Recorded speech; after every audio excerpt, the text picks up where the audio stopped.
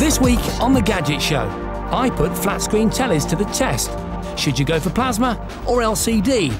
Or should you actually plump for a projector?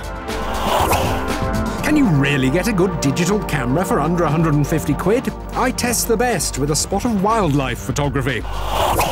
And are Macs still the sexiest computers in the world?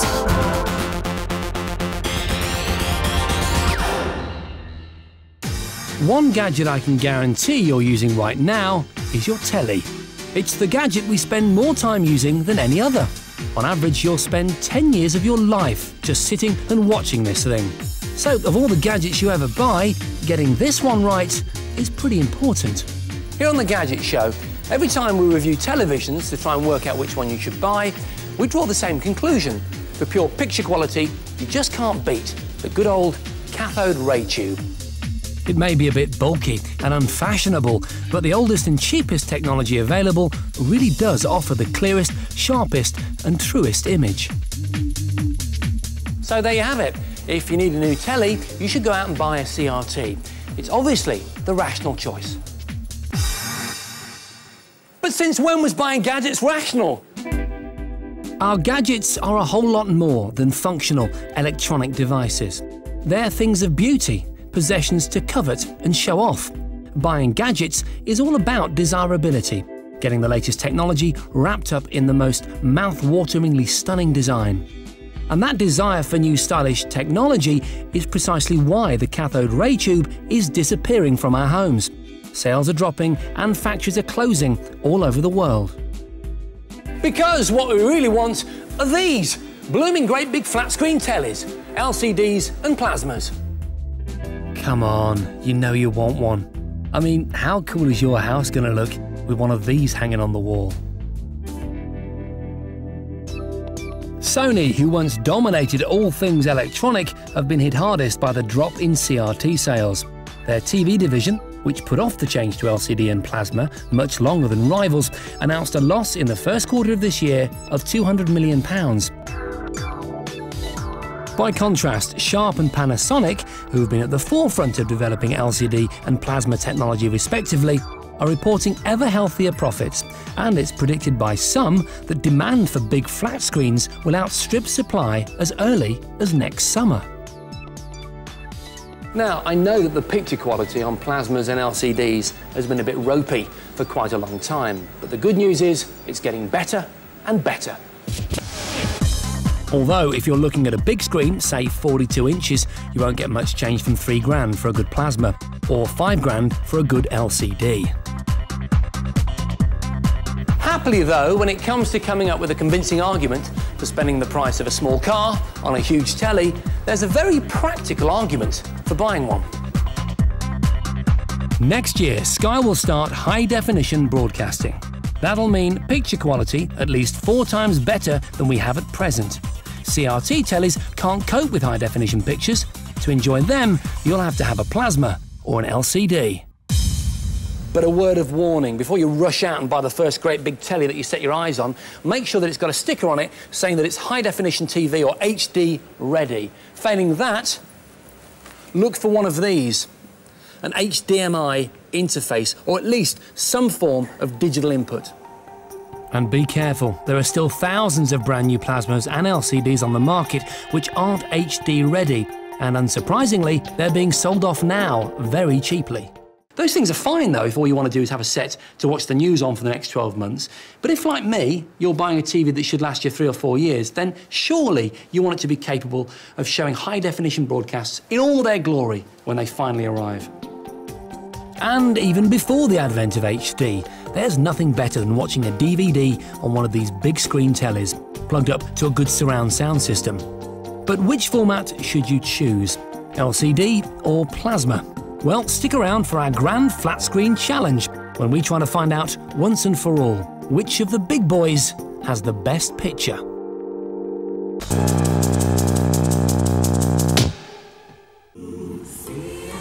There's no better test of a compact digital camera than a family day out. And here at the West Midlands Safari Park, me and my girls are testing 10 of them, which with a keen bit of internet price searching, you can get for between £100 and £150. What do you think of the rhinos, girls?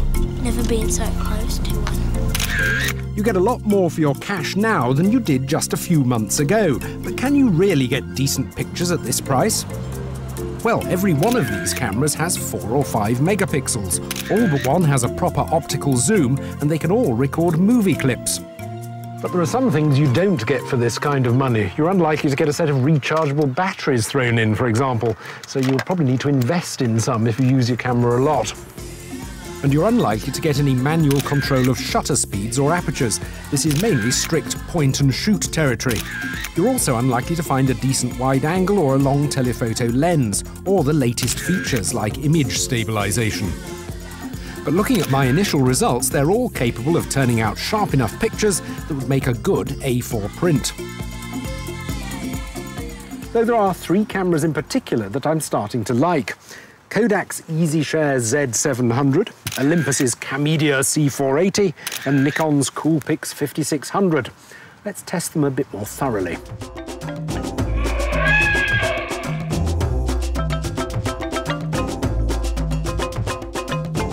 I've chosen it because it's very compact, it feels very well made, and so far it's delivering some of the best images. Now, it may not have manual control of shutter speed or aperture, but like many of these cameras, it tries to make up for it with a bewildering variety of modes. Some you select with this dial here: the sports mode, portrait mode, which helps throw the background out of focus, and other modes you select from this screen. There's fireworks mode, museum mode, beach mode, even a party mode. Not sure any of them are appropriate for giraffes, so I think I'll switch it to automatic. One disappointment was the camera's tendency to choose slow shutter speeds on telephoto settings, so many of the shots were blurred. Oh, thank you. The Olympus has even more modes than the Nikon, 19 of them in fact, but that's not why I'm here with the spiders. It's because of the amazing super close focus facility, which allows you to get closer than any of the other cameras. In fact, you can get closer than with some of the expensive macro lenses available for SLRs. It's also one of the cheapest cameras we're testing, but one way they've cut costs became obvious when we visited the seals. There's no viewfinder, just a display, which is fine for indoors. Out here in broad daylight, though, even with this relatively bright screen, it's still quite hard to see what you're shooting. So sometimes you do need a viewfinder after all. One other economy they've made annoys me even more, though. The movie mode doesn't include sound. How irritating!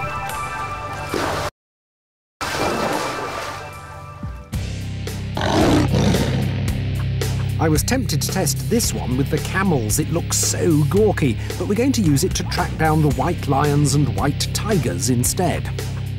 That's because alone amongst these cameras it's got a long telephoto lens, a 5 times optical zoom, which means it's equivalent to 175mm on a 35mm camera, which could come in handy. And zoom in now. Obviously, with the long lens setting, you're more likely to get camera shake, but unlike the Nikon, you can go into the menu, select manual mode, and increase the sensitivity. There, 400 ASA, the shutter speed goes up and I should get a steady shot. Also, it's the only camera here to give me complete control of aperture and shutter speed if I want it. The EasyShare did have a relatively large appetite for batteries, and it was one of the bulkiest of the cameras I tried. But I found it on the internet for under £130. It produced really lifelike colour, and it had one of the best movie modes. Taking all things into consideration, this Kodak was definitely my choice. Providing you can live with its looks and you invest in a good set of rechargeable batteries, I think it's a bargain. Right, girls, one last shot.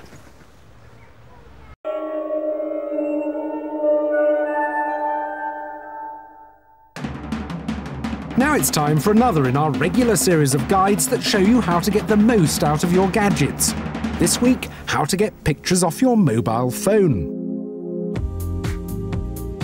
These days, most mobile phones come with cameras, and it's great to have your photos just a button push away. But what if you want to keep them forever? how do you get your pictures off your mobile phone?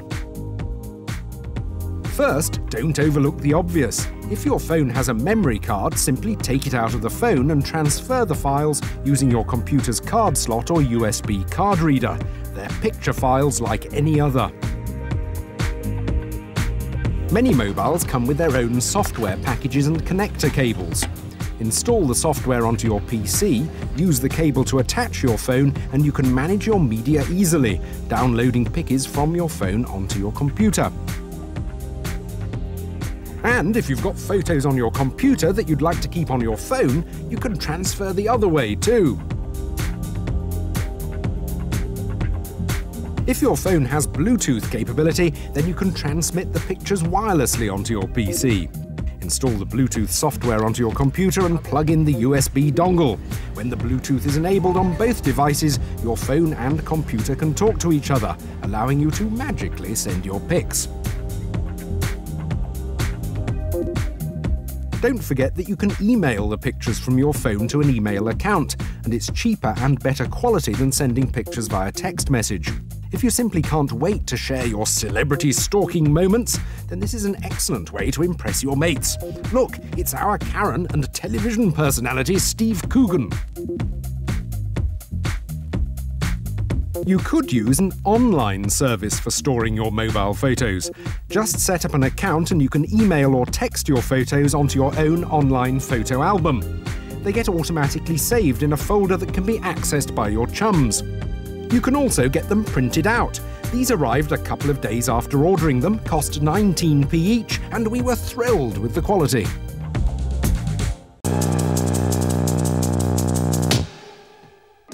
Back to TVs now and our search for the best big picture you can get. Interestingly, there seems to be something of a split between those of us who love a dirty, great big 60-inch flat screen and those who think they're a bit ugly and rather too expensive. Not surprisingly, I'm in the I love big tellies category. And so is my director, Dave, the sound man, Ben, and Mike on camera. However, my girlfriend can't see the point of them. And interestingly, nor can David's wife, Ben's girlfriend, or Mike's missus. The fact is, unless you live alone, you first have to convince your other half. Not always an easy task. However, there is a way which doesn't involve having a huge glass screen plonked permanently in your lounge. You could have a digital projector, but are they suitable for using every day? We decided to find out with a real-world test. This semi-detached house in North London is the home of David and Jane. They live here with 10-year-old Louis and 18-month-old Ella, and they've got a nice big colour telly sitting in the corner of their living room, which is great for watching movies, children's programmes, and of course the Gadget Show. Until today, that is. You see, they're putting their old telly away and trying out a brand new DLP projector complete with stand-up screen. So, how will they cope with the practicality of having a movie screen in their living room? It'll definitely give them a bigger picture and is much more state-of-the-art than their old cathode ray tube box. But can they actually live with a projector day to day? I thought it was going to be a lot of setting up, it was going to take a long while. Ella's patience is minimal, as you can see, so I was thinking this is going to be a long afternoon. It was a long afternoon. Uh-oh, it's on Elvis. That's not good, is it? But the boys saw things differently. It took us about 15 minutes to get a decent picture on the screen. We didn't actually refer to the instructions and managed to do it pretty easily. I thought it was going to be really hard to put up and everything, but it was actually very easy. We just got it together very quickly. The picture angle took us a little bit longer. Obviously, without using the instructions, we had to sort of trial and error a bit. It was a lot of faff. And once we got that set up, that was much better. When we finally got to grips with the equipment, I'd kind of lost interest. I can see the potential, but it just took too long to get there. It would be great to set up and do a big movie evening, but otherwise... Picture was really good. Obviously, with a darker room, it would be slightly better. We were watching it mid-afternoon, and even then it was quite a good picture. The colours were bright, the contrast was pretty good. It is not an everyday item. Or you'd have to redesign the whole room to make it easily an everyday item, and you just wouldn't want that hideous screen either. You can, you know, move it around fairly easily, whereas a 42-inch plasma isn't that straightforward to move about. And I think you get a better big screen picture experience. A cinema experience is not top of my agenda. I think ease and accessibility, non-faff entertainment is what I need. I thought I'd really like to have one. I would have one tomorrow. It seems that the sexual divide is as strong with projectors as it is with other big screen tellies. But if you're still itching for a more conventional LCD or plasma screen, then join us later when we'll be giving you the definitive guide on which gives you the best picture on the market today.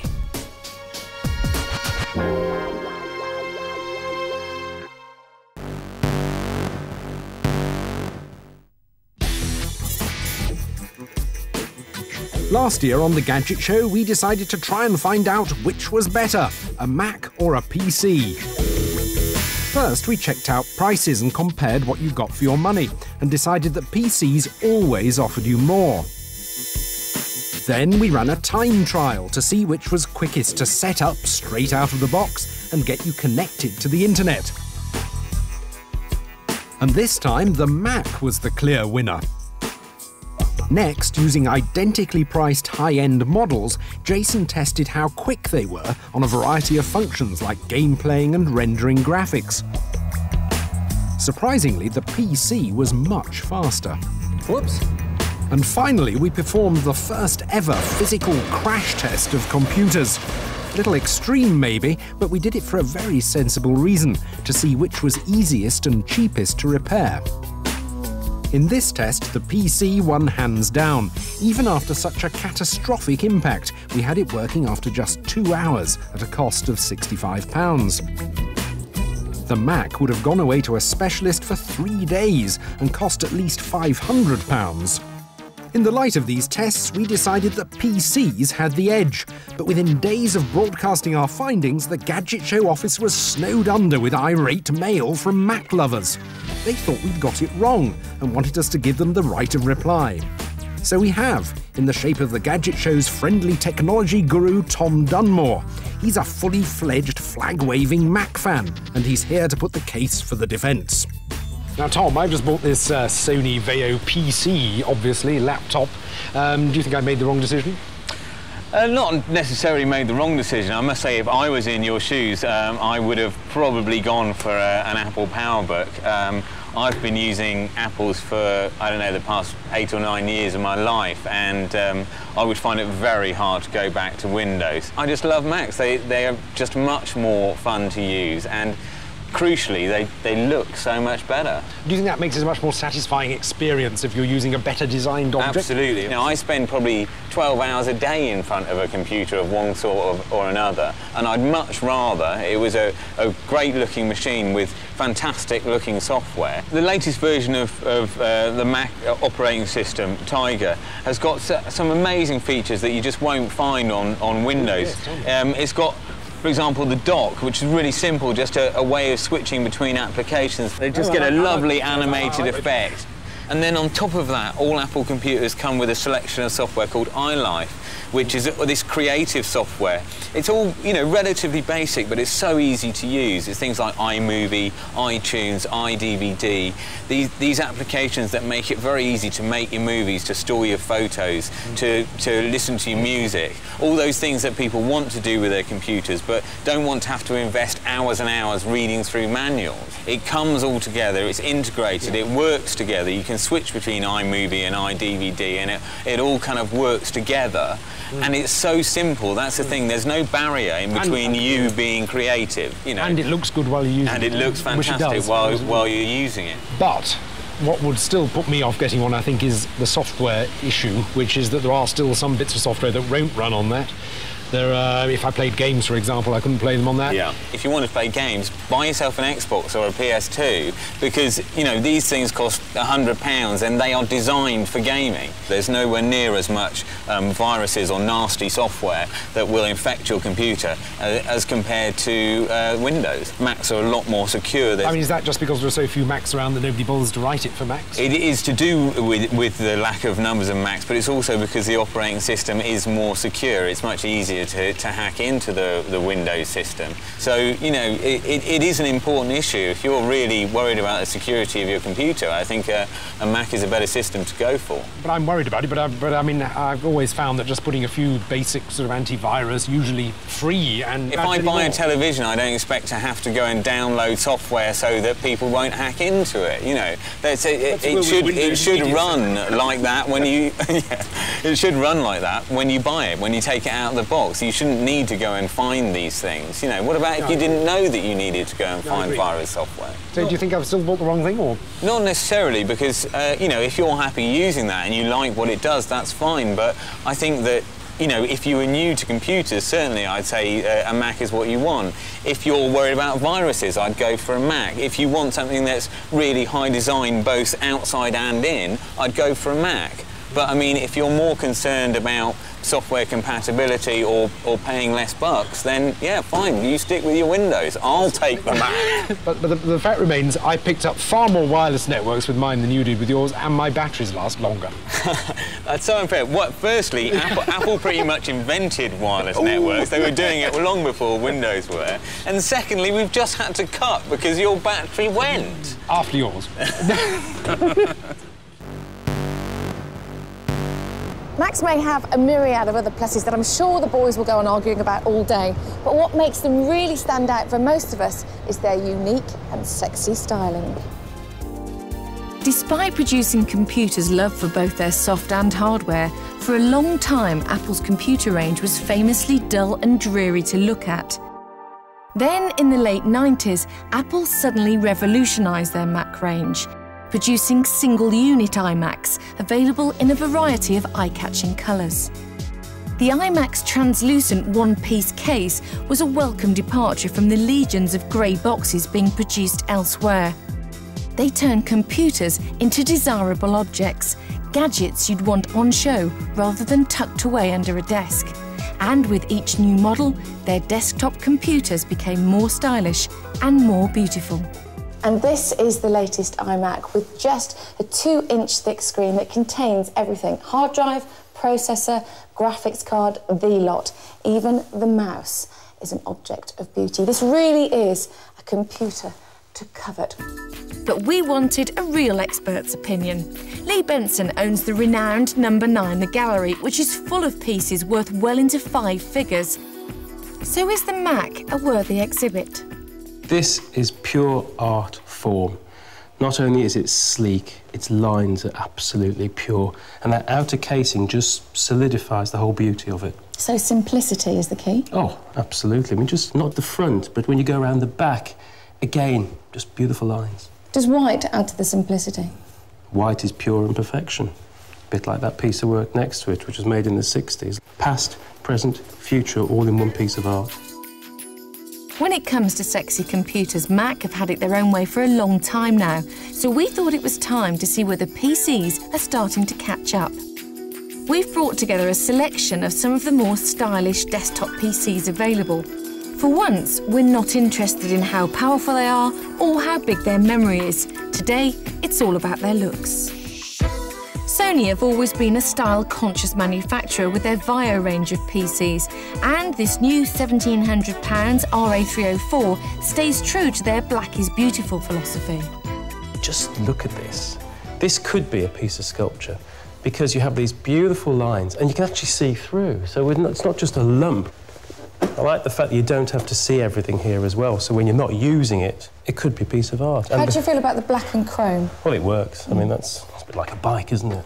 Yeah. They've spent a lot of money trying to make this look right, not just from a keyboard and from a computer point of view, but to make it sit nice in the home as well, and I think they've done a good job. So a hit, in your opinion? Oh, yeah, I like that. Moving on. The Cubit 5 from Hujum comes in a variety of bright colours, though this chrome finish is by far their most stylish. Despite its compact size, Hujum say it has the functionality of the fastest tower PCs and sells for around £1,250. This is quite amazing because this is not trying to follow a computer-looking computer. It is... Well, it's not your regular processor, is it? It doesn't look like one. I think it's very clever. Well, I wouldn't have it like that way round. I'd have that as the front, so you just got... Well, like that? Yeah, a chrome box. I think that looks really nice. But then you're going to have all the wires coming out the back here. You've got all the stuff you've got to try and get here. I think... Now, look, here's a thought. Little mini stack. Hide the wires, and then you've got an interesting cube. Advent claim their new £1,000 Media Centre PC is a computer designed for the living room. But would it find a place in Lee's home? It is Betamax 19 God knows what. It is horrible. Chuck it. Out. That, whatever it is inside, says nothing on the outside. It's big, bulky, boring, horrendous. It's just not of this era. The handcrafted Savro Diamond combines cutting-edge technology with luxurious design. But it comes at a price. This top-of-the-range model sells for 25 grand. Oh, this is class and quality and curves, and let's put 2 wheels on it and cycle down Highway 66. This is the Harley. This is really cool. Or it's top-range Vespa, but it's sex on the box, isn't it? What you really need to do is have a look at here, all technologies inside. What do you think of that? Cool. Well, it makes the insides of a computer look a bit more interesting. But what attracts me more is it's almost Art Deco. It is quite Art Deco, that shape is isn't Art Deco. Look at the way they've cut out their name. Look, diamonds all cut out there. I mean, that's beautiful. And then here we have a 1930s building. Absolutely. So you like that? I don't think I'd have a problem placing that in my home. So, Lee, what do you think of what you've seen today? Well, honestly, I think computers have come a long way from the early days, and we've seen some good examples of that here. But from a purely design point of view, if you could take one of these away today, which one would it be? Oh, there's only one. Please. It's the Mac. Just sheer perfection. Pure, simple, beautiful.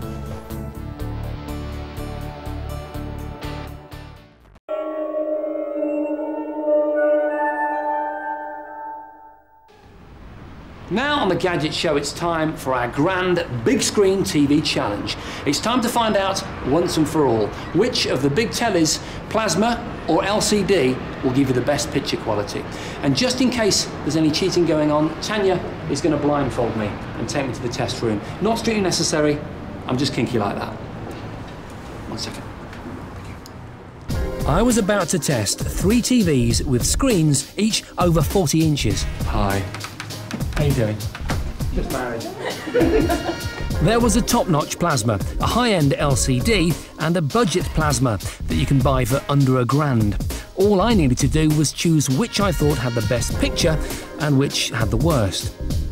For the plan to work, I couldn't know which TV I was watching at any time throughout the test, and so I wouldn't be unduly influenced by the sound quality, I was wearing headphones.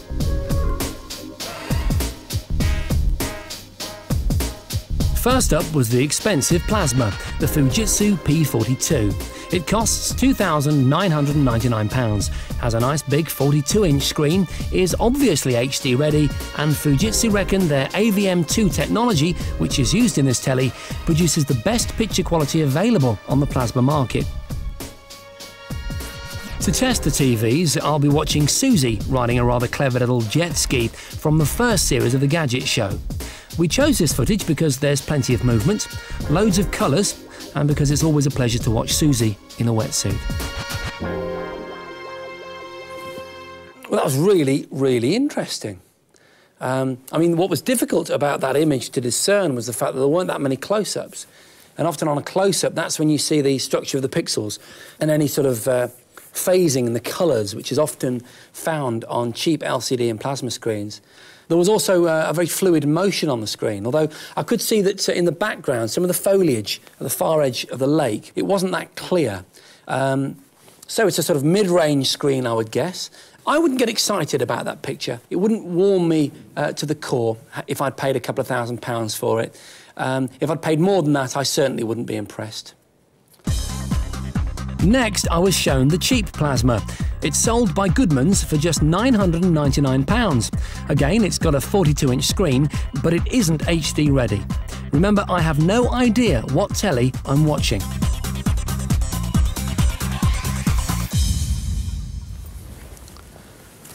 Fascinating. I would have to say that I think my initial gut response to that image is that it's the poorer of the two. It's not as clear as the first screen that I looked at. There seemed to be more digital breakup, certainly in the background where the foliage across the lake was situated. I mean, you couldn't see any detail at all. It was just a massive different browns and greens. Also, at one point in Suzi's face, I saw pixels that I hadn't seen on the previous image. I would also say that it was the brightness was a lot more evident. It was kind of washed out as an image. The text, the subtitles that kind of punctuated the piece. On this set, I found that they were a little more degraded, pixelated, boxy, not particularly sharp. So almost like a mist, a kind of milky haze pervaded the experience, and it was definitely the lesser of the two. Finally, the LCD. This Sharp Aquos is the biggest and most expensive of the three. It's got a 45-inch screen and costs £4,500. We were unable to test a cheap LCD with a big screen because at the moment there really is no such thing. It's only very recently that LCD screens have grown over 40 inches, but with billions being invested in this technology every year, this may be the format that eventually comes out on top.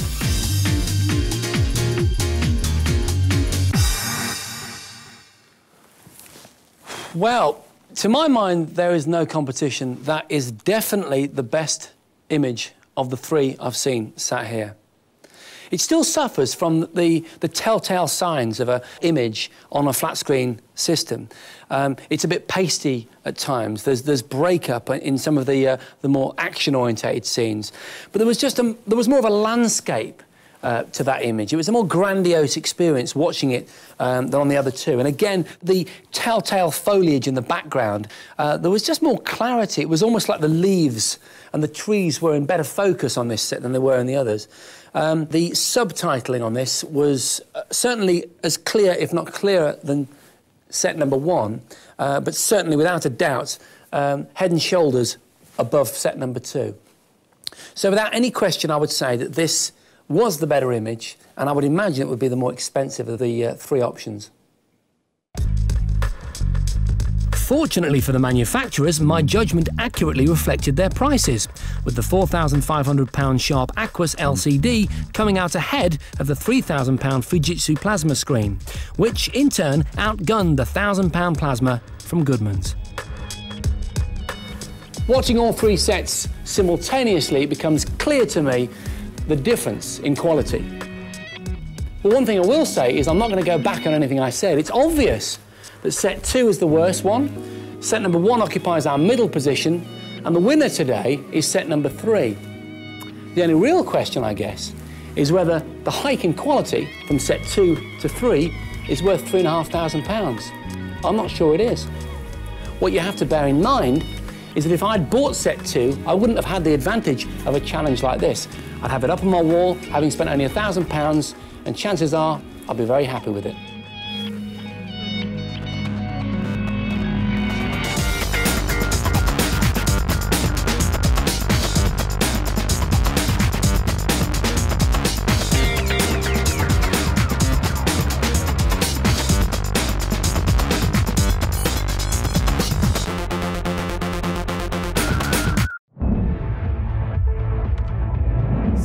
Mantis is the biggest all-terrain operational hexapod in the world, weighing in at 2 tons. You don't even have to put a finger to the keyboard.